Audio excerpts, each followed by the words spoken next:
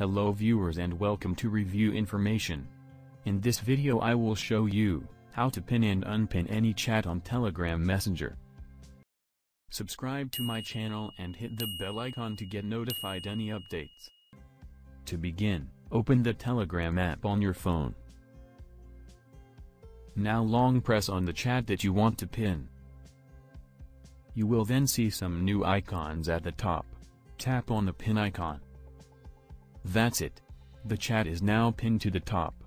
When you pin more than one chat, the latest one will go to the top. You can rearrange the pinned chat if you want. For this, long press on the chat. And then press the chat again, and drag to your desired position.